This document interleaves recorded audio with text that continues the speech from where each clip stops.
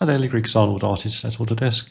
Just want to come out to create this high contrast graphic style using the Toon shader in combination with the Stylized highlight, and we'll cover these various looks as well.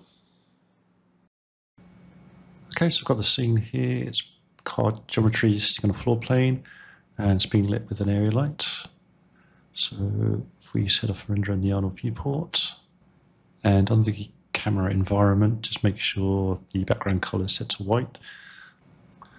So I'm going to start off by assigning a new shadow material to the floor plane.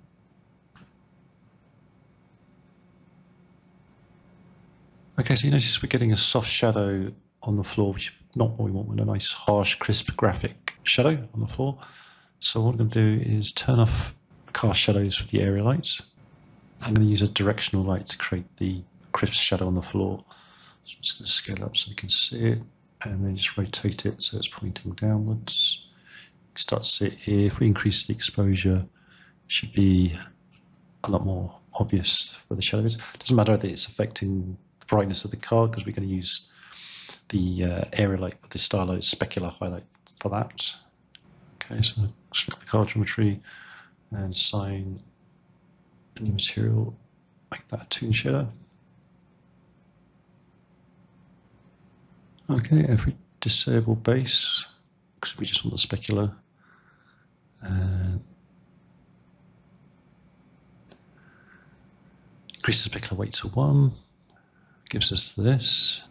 We don't want indirect specular, so under advanced, just make sure indirect specular is 0.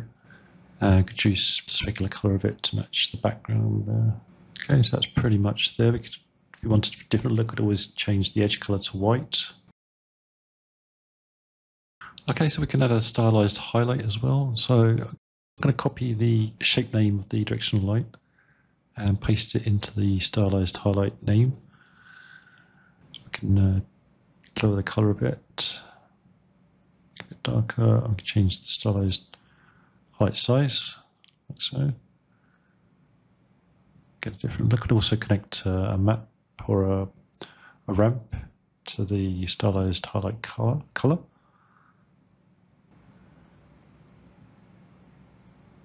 So we can control it that way as well. Different ramp types to get different looks.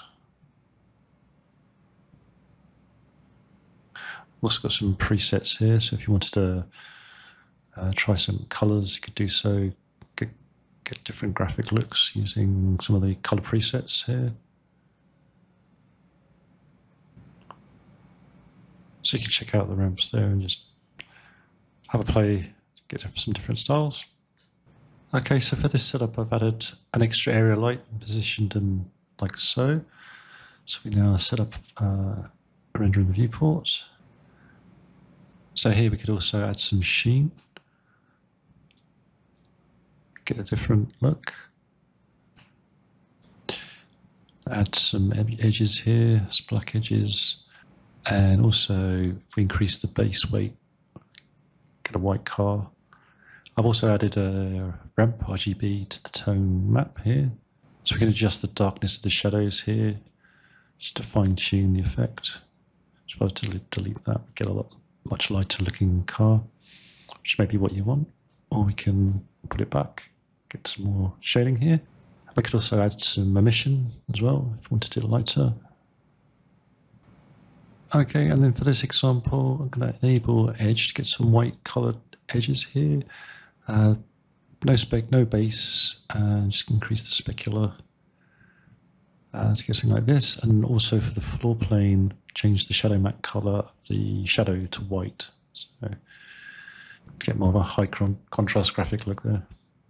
And then in the specular tone map, I've made sure that the interpolation is set to none to get the high contrast look there. So if I was to disable that, you can see the effect that's having on the specular here.